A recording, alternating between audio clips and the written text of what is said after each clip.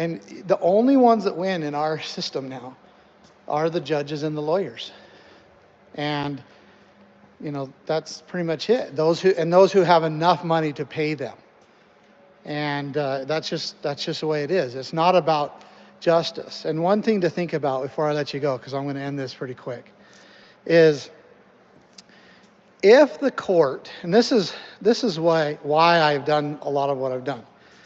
If the court is just and the law is just, meaning if the law is just and the court is upholding that, then what does anybody need an attorney for?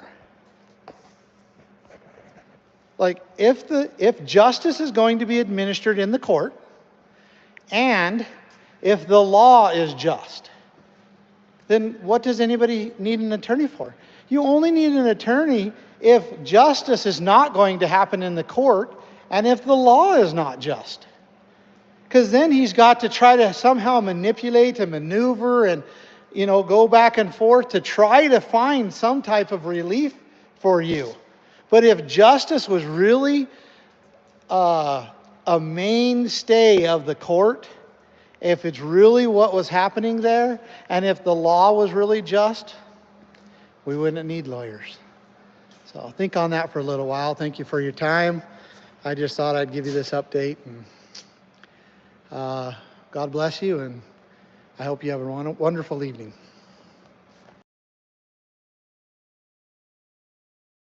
To quote the great American philosopher,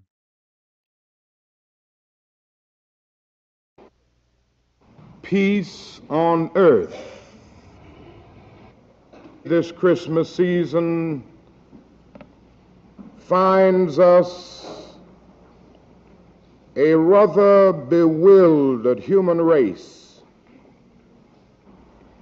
We neither have peace within nor peace without. Everywhere, paralyzing fears harrow people by day and haunt them by night. And our world is sick with war. Everywhere we turn, we see its ominous possibilities. And yet, my friends, a Christmas hope for peace and goodwill toward all men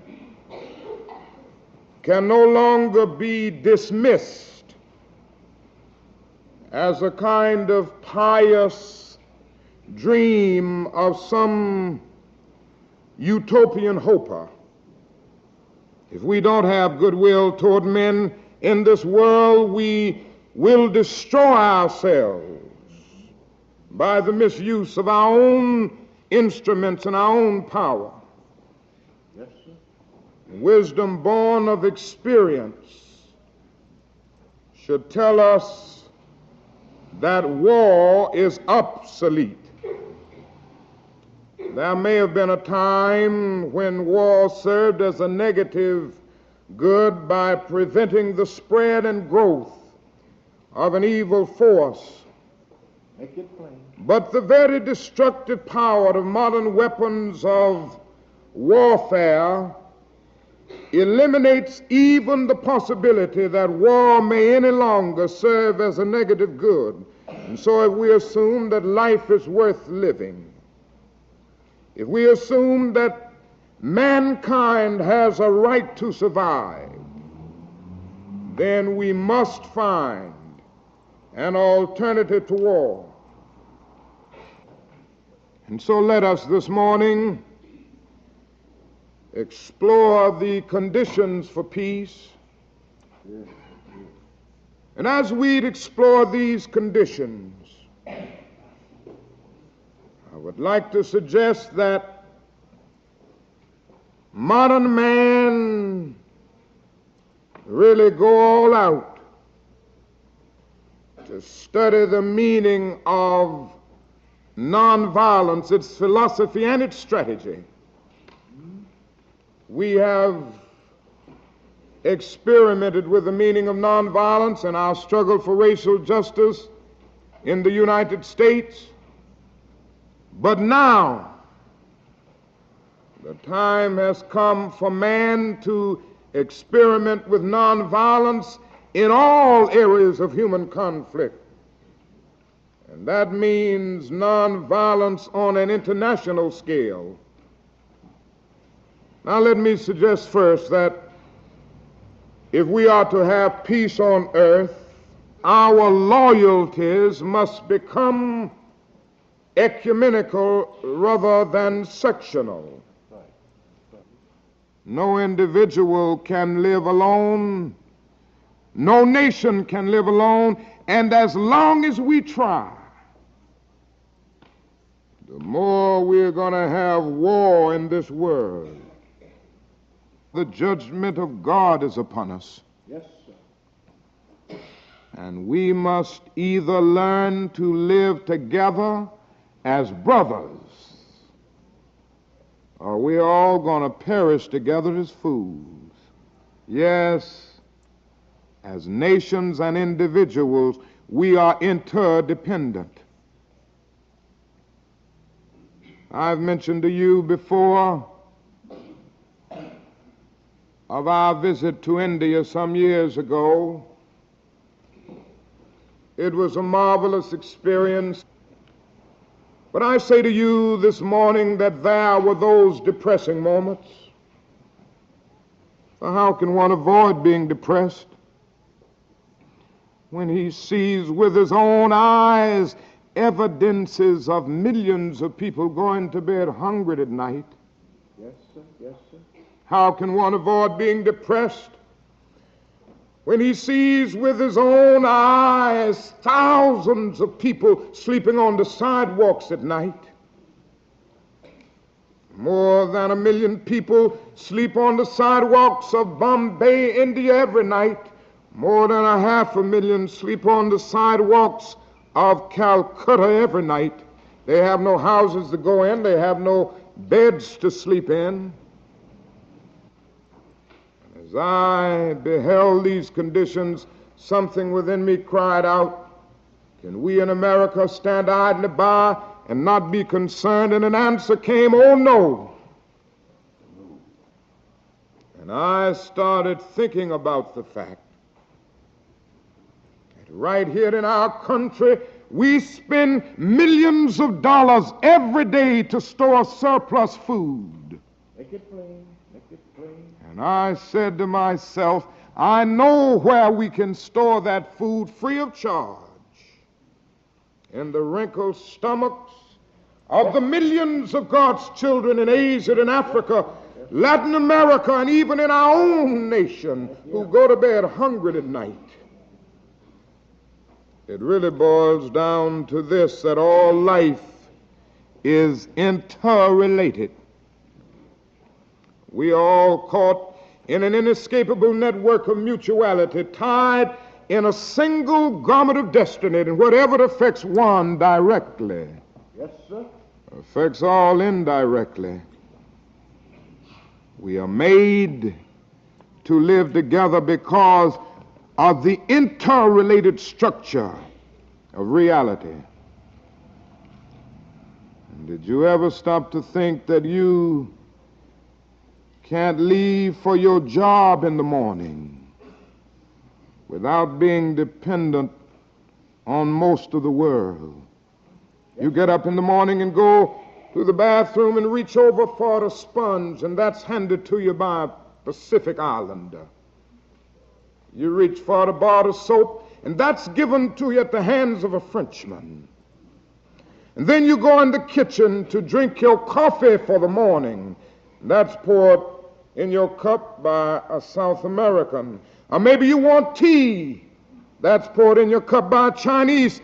Or maybe you're desirous of having cocoa for breakfast, and that's poured in your cup by a West African. And then you reach over for your toast, and that's given to you at the hands of an English-speaking farmer, not to mention the baker. And before you finish eating breakfast in the morning, you're dependent on more than half of the world. This is the way our universe is structured. It is its interrelated quality. We aren't going to have peace on earth until we recognize this basic fact of the interrelated structure of all reality. Now let me say, secondly, that if we're to have peace in the world, men and nations must embrace the nonviolent affirmation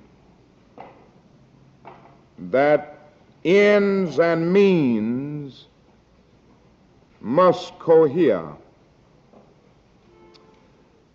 One of the great philosophical debates of history has been over the whole question of means and ends. And there have always been those who argued that the end justifies the means, that the means really aren't important. The important thing is to get to the end you seek. So if you are seeking to develop a just society, the important thing is to get there, and the means really aren't important. Any means that will get you there. They may be violent, they may be untruthful means, they may even be unjust means to get to a just end. There have been those who have argued this throughout history. But we will never have peace in the world until men everywhere recognize that ends are not cut off from means, because the means represent the ideal in the making and the end in process. And ultimately, you can't reach good ends through evil means, because the means represent the seed and the end represents the tree. It's one of the strangest things that all of the great military geniuses of the world have talked about peace. The conquerors of old who came killing in pursuit of peace. Alexander, Julius Caesar, Charlemagne, and Napoleon were akin in seeking a peaceful world order. And do you know, if you will read Mein Kampf close enough, Hitler contended that everything that he did in Germany was for peace. And the leaders of the world today talk eloquently about peace. Every time we drop our bombs in North Vietnam, President Johnson is talking eloquently about peace. Make it plain. Make it plain. What is the problem? They are talking about peace as a distant goal, as an end we seek. But one day we must come to see that peace is not merely a distant goal that we seek, but it is a means by which we arrive at that goal. We must pursue peaceful ends through peaceful means. All of this is saying that in the final analysis, means and ends must cohere, because the end is pre-existent in the means. And ultimately, destructive means cannot bring about constructive ends. Now let me say, the next thing we must be concerned about if we're to have peace on earth, goodwill toward men, must be the nonviolent affirmation of the sacredness of all human life. Life is sacred. Every man is somebody because he is a child of God. Yes, sir. And so when we say, "Thou shalt not kill," we are really saying that human life is too sacred Yes. to be killed on the battlefields of the world. Man is more than a tiny vagary of whirling electrons or a wisp of smoke from a limitless smoldering. Man is a child of God, made in his image. Yes. And therefore must be respected as such. Until men see this everywhere, until nations see this everywhere, we will be fighting wars. But one day somebody should remind us that even though there may be political and ideological differences, the Vietnamese are our brothers. Yes. Yes. The Russians are our brothers. The Yes. Chinese are our brothers. And one day, we've got to sit down together at the table of brotherhood. For in Christ, there is neither Jew nor Gentile. In Christ, there is neither male nor female. In Christ, there is neither communist nor capitalist. In Christ, somehow, there is neither bond nor free. We are all one in Christ Jesus. And when we truly believe in the sacredness of human personality, we won't exploit people. Right. We won't trample over people with iron feet of oppression. We won't kill anybody. There are three words for love in the Greek New Testament. One is the word eros, and eros is a sort of aesthetic, romantic love. Plato used to talk about it a great deal in his dialogues, the yearning of the soul for the realm of the divine. And there is and can always be something beautiful about eros, even in its expressions of romance. Some of the most beautiful love in all of the world has been expressed this way. Then the Greek language talks about phileo, which is another word for love. Now, phileo is a kind of intimate love between personal friends. This is the kind of love that you have for those people that you get along with well, and those that you like. On this level, you love because you are loved. You love those people that appeal to you and those that you like. Then the Greek language comes out with another word for love. It is the word agape. Agape.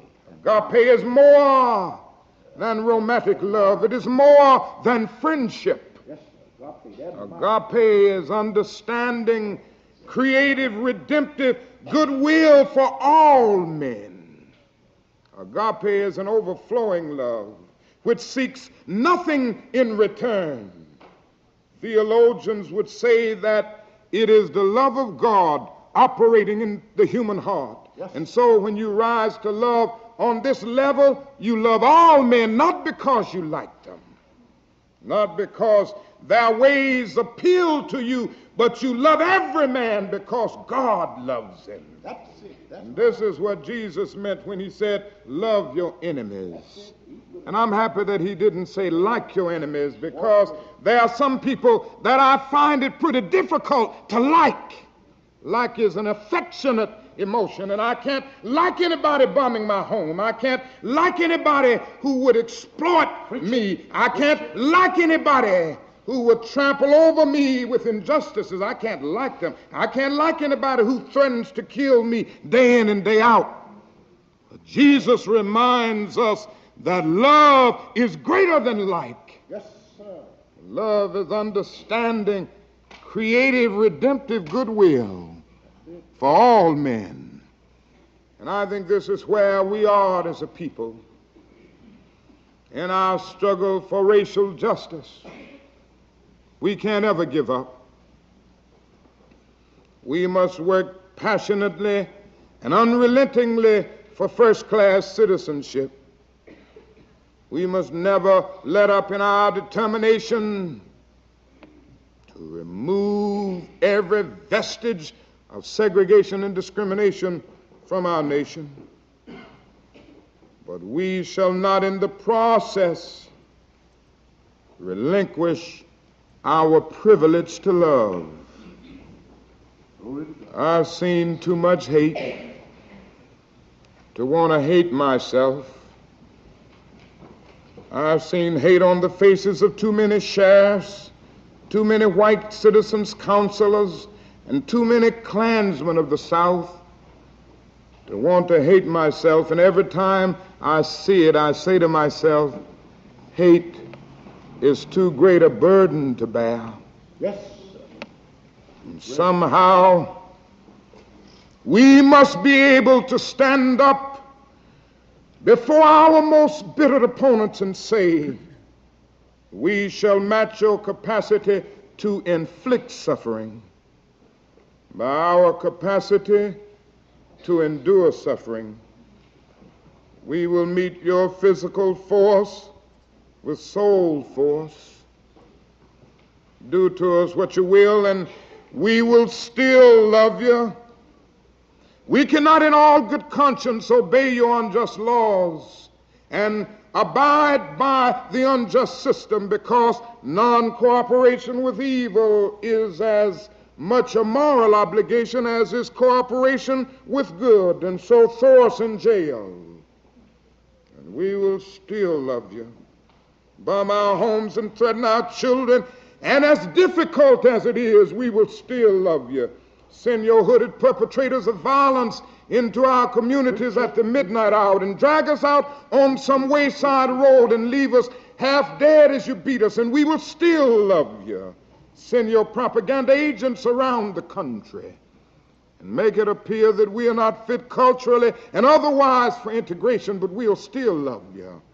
But be ye assured that we will wear you down by our capacity to suffer.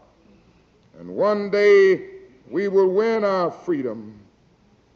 We will not only win freedom for ourselves, Yes. we will so appeal to your heart and conscience that we will win you in the process.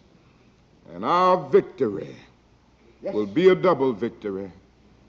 And if that is to be peace on earth and goodwill toward men, we must finally believe in the ultimate morality of the universe and believe that all reality hinges on moral foundations. Something must remind us of this as we somehow stand in the Christmas season and think of the Easter season simultaneously, for the two somehow go together. Christ came to show us the way. Men loved darkness rather than the light, and they crucified him. And there on Good Friday on the cross, it was still dark. But then Easter came, and Easter is an eternal reminder of the fact that truth-crushed earth will rise again. Easter justifies Carlyle in saying, no lie can live forever. And so this is our faith. And as we continue to hope for peace on earth and goodwill toward men, let us know that in the process we have cosmic companionship. Yes. In 1963, on a sweltering August afternoon, we stood in Washington, D.C. We talked to the nation about many things. Toward the end of that afternoon, I tried to talk to the nation about a dream that I'd had. And I must confess to you today that not long after talking about that dream, I started seeing it turn into a nightmare. I remember the first time I saw that dream turned into a nightmare just a few weeks after I had talked about it. It was when 4 beautiful, unoffending, innocent Negro girls were murdered in a church in Birmingham, Alabama. I watched that dream turn into a nightmare as I moved through the ghettos of the nation. and saw my black brothers and sisters perishing on a lonely island of poverty in the midst of a vast ocean of material prosperity, and saw the nation really doing nothing to grapple with the Negro's problem of poverty. I saw that dream turn into a nightmare as I watched my black brothers and sisters in the midst of anger and understandable outrage, in the midst of their hurt, in the midst of their disappointment, turn to misguided riots to try to solve that problem. I saw that dream turn to a nightmare as I watched the war in Vietnam escalate. Yes, sir. And as I saw so-called military advisors, 16,000 strong, turn into fighting soldiers. And so today, some 500,000 American boys are fighting on Asian soil. Yes, I am personally the victim of deferred dreams, of blasted hopes. But in spite of that, I close today Yes, sir. by saying I still have a dream. Because you know you can't give up in life. If you lose hope somehow, you lose that vitality that keeps life moving. You lose that courage to be, that quality that helps you to go on in spite of. And so today I still have a dream. Men will rise up and come to see that they are made to live together as brothers. I still have a dream this morning that one day every Negro in this country, every colored person in the world will be judged on the basis of the content of his character rather than the color of his skin. And every man will respect the dignity and worth of human personality. I still have a dream today that one day the idle industries of Appalachia will be revitalized, and empty stomachs of Mississippi will be filled, and brotherhood will be more than a few words at the end of a prayer, but the first order of business on every legislative agenda. I still have a dream today that one day justice will roll down like waters and righteousness like a mighty stream. I still have a dream today that in all of our state houses and city halls, men will be elected to go there who will do justly and love mercy and walk humbly with their God. I still have a dream today that one day war will come to an end, that men will beat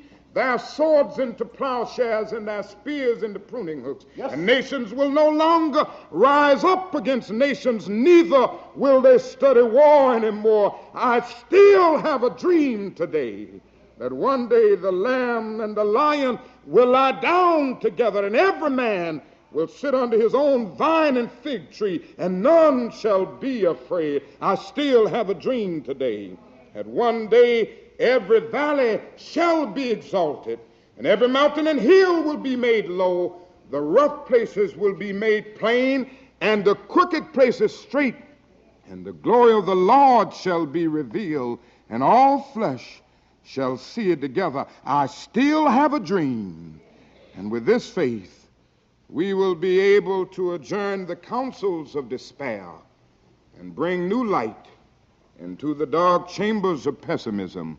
With this faith, we will be able to speed up the day when there will be peace on earth and goodwill toward men. It will be a glorious day. The morning stars will sing together, and the sons of God will shout for joy.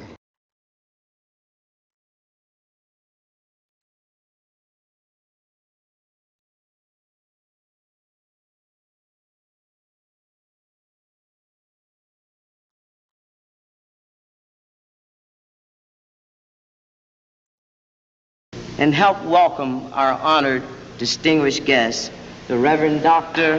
Martin Luther King.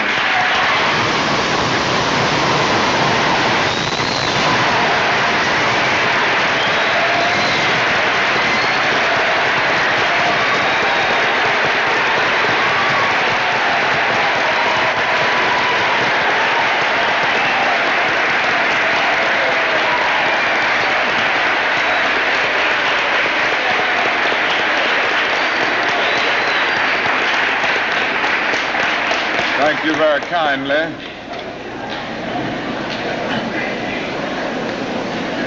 Principal Fornese, Mr. Williams, members of the faculty and members of the student body of Barrett Junior High School, ladies and gentlemen. I need not pause to say how very delighted I am to be here today and to have the opportunity of taking a brief break in a pretty busy schedule in the city of Philadelphia to share with you the students of Barrett Junior High School. And I want to express my personal appreciation to the principal and the administration for inviting me and for giving me the opportunity to see this very fine and enthusiastic group of students here at Barrett. I guess I ought to start out with a commercial, and that is tonight we're going to have a great night in the city of Philadelphia at the Spectrum. Now, I know you've heard of that new impressive structure called the Spectrum. And I know you've heard of Harry Belafonte and Aretha Franklin and Nipsey Russell and Sidney Poitier and all of these other great and outstanding artists. Well, they're going to be here tonight at the Spectrum. And I hope that each of you will go home and tell your parents to be there tonight for this great Freedom Festival. And I hope you will come also, for it will be a great experience. And by coming, you will be supporting the work of the civil rights movement. Now that I've gotten the commercial out of the way, I'll move on and say some things that I want to say very briefly. And I'm being very honest, I'm going to be brief because I have other engagements. I don't have a tradition of being brief all the time. You know, I'm a Baptist preacher and we can talk a long time. But I'm going to really be brief today.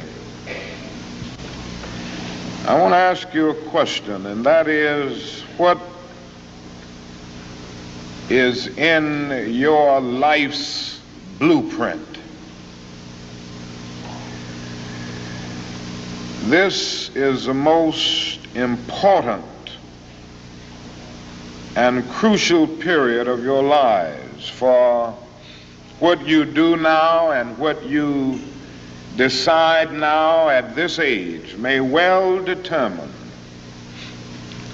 which way your life shall go. And whenever a building is constructed, you usually have an architect who draws a blueprint. And that blueprint serves as the pattern, as the guide, as the model for those who are to build the building. And a building is not well erected without a good, sound, and solid blueprint. Now, each of you is in the process of building the structure of your lives. And the question is whether you have a proper, a solid, and a sound blueprint. And I want to suggest some of the things that should be in your life's blueprint. Number one in your life's blueprint should be a deep belief in your own dignity, your own worth, and your own somebodyness. Don't allow anybody to make you feel that you are nobody. Always feel that you count. Always feel that you have worth. And always feel that your life has ultimate significance. Now that means that you should not be ashamed of your color. You know, it's very unfortunate that in so many instances our society has placed a stigma on the Negro's color. And you know, there are some Negroes who are ashamed of themselves. But don't be ashamed of your color. Don't be ashamed of your biological features. Somehow you must be able to say in your own lives and really believe it, I am black but beautiful. And believe it in your heart.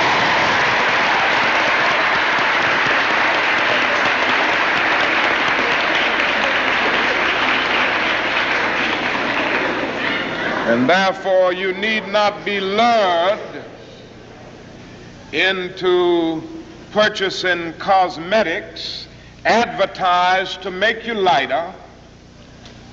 Neither do you need to process your hair to make it appear straight. I have good hair, and it is as good as anybody else's hair in the world, and we've got to believe that.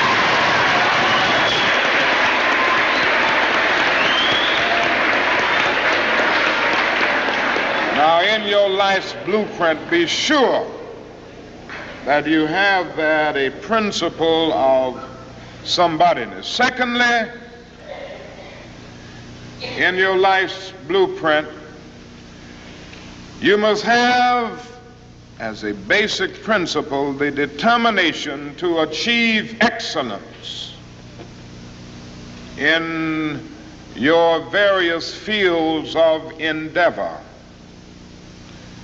You're going to be deciding as the days and the years unfold what you will do in life, what your life's work will be. And once you discover what it will be, set out to do it, and to do it well. And I say to you, my young friends, that doors are opening to each of you. Doors of opportunity are opening to each of you that were not open to your mothers and to your fathers. And the great challenge facing you is to be ready to enter these doors as they open. Ralph Waldo Emerson, the great essayist, said in a lecture back in 1871 that if a man can write a better book or preach a better sermon or make a better mousetrap than his neighbor, even if he builds his house in the woods, the world will make a beaten path to his door. That hadn't always been true, but it will become increasingly true. And so I would urge you to study hard, to burn the midnight oil. I would say to you, don't drop out of school, and I understand all of the sociological reasons why we often drop out of school. But I urge you, in spite of your economic plight, in spite of the situation that you are forced to live so often with intolerable conditions, stay in school. And when you discover what you're going to be in life, set out to do it as if God Almighty called you at this particular moment in history to do it. And just don't set out to do a good Negro job, but do a good job that anybody could do. Don't set out to be just a good Negro doctor, or a good Negro lawyer, a good Negro school teacher, a good Negro preacher, a good Negro barber, or beautician, a good Negro skilled laborer. For if you set out to do that, you have already flunked your matriculation exam for entrance into the University of Integration. Set out to do a good job and do that job so well that the living, the dead, or the unborn couldn't do it any better.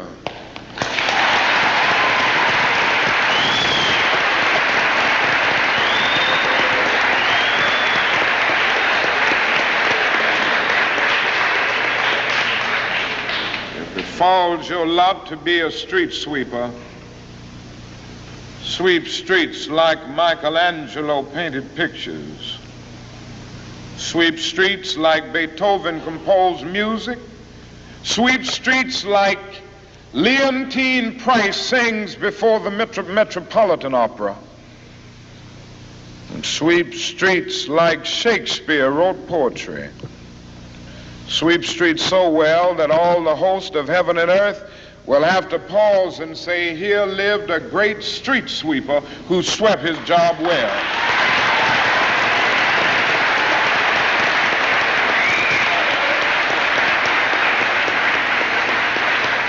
If you can't be a pine on the top of the hill, be a scrub in the valley. But be the best little scrub on the side of the rill. Be a bush if you can't be a tree. If you can't be a highway, just be a trail. If you can't be the sun, be a star. For it isn't by size that you win or you fail. Be the best of whatever you are.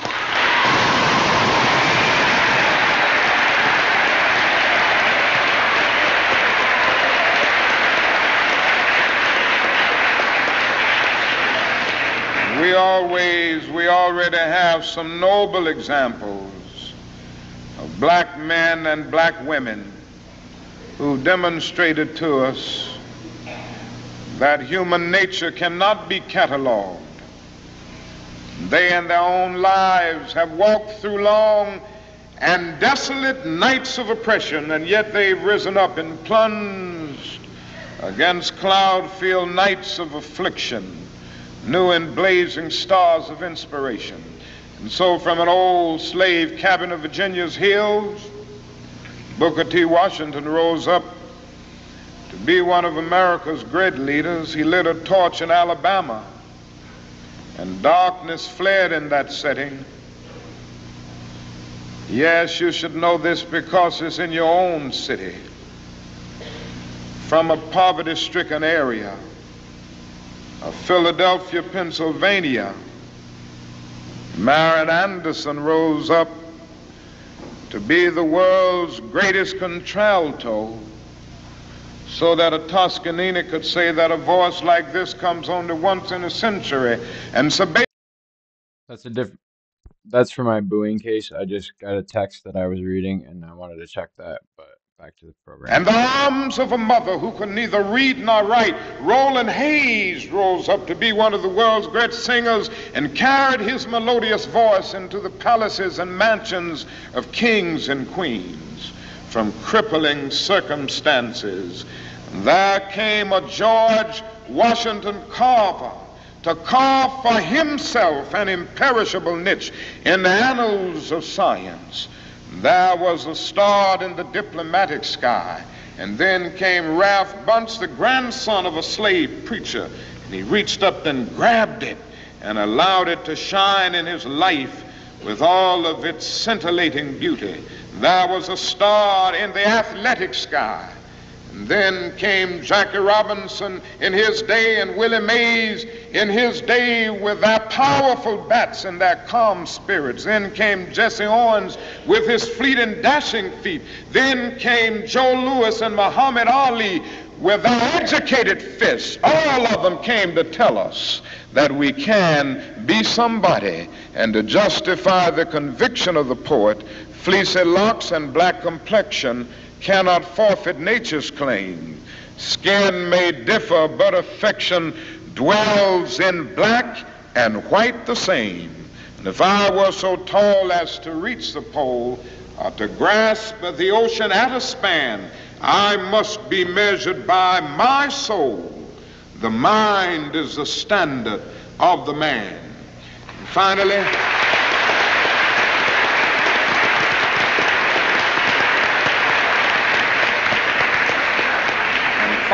in your life's blueprint must be a commitment to the eternal principles of beauty, love, and justice.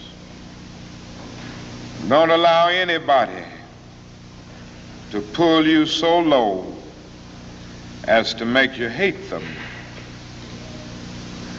Don't allow anybody to cause you to lose your self-respect to the point that you do not struggle for justice. However young you are, you have a responsibility to seek to make your nation a better nation in which to live. You have a responsibility to seek to make life better for everybody. And so you must be involved in the struggle for freedom and justice. Now, in this struggle for freedom and justice, there are many constructive things that we all can do and that we all must do. And we must not give ourselves to those things which will not solve our problems. You've heard the word nonviolent and you've heard the word violent. I happen to believe in nonviolence. We struggle with this method with young people and adults alike all over the South, and we have won some significant victories, and we've got to struggle with it all over the North because the problems are as serious in the North as they are in the South. But I believe as we struggle with these problems, we've got to struggle with them with a method that can be militant, but at the same time does not destroy life or property. And so our slogan must not be burn, baby, burn. It must be build, baby, build. Organize, baby, organize.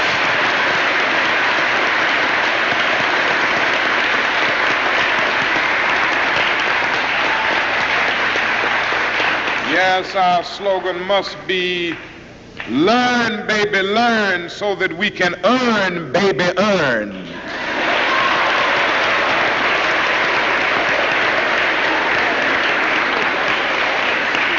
And with a powerful commitment, I believe that we can transform dark yesterdays of injustice into bright tomorrows of justice and humanity.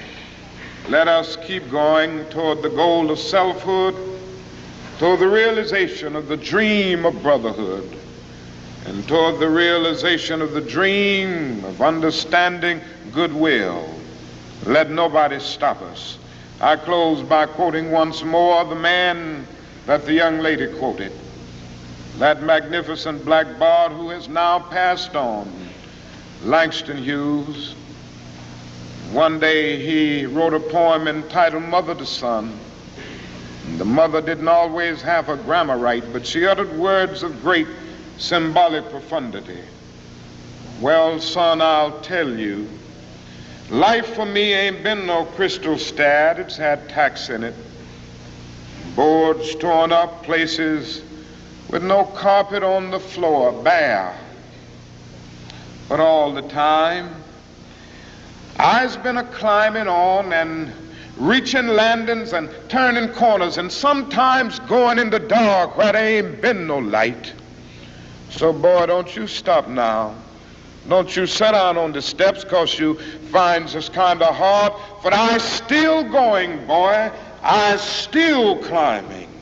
And life for me ain't been no crystal stair. Well, life for none of us has been a crystal stair, but we must keep moving. We must keep going. If you can't fly, run. If you can't run, walk. If you can't walk, crawl, but by all means, keep moving.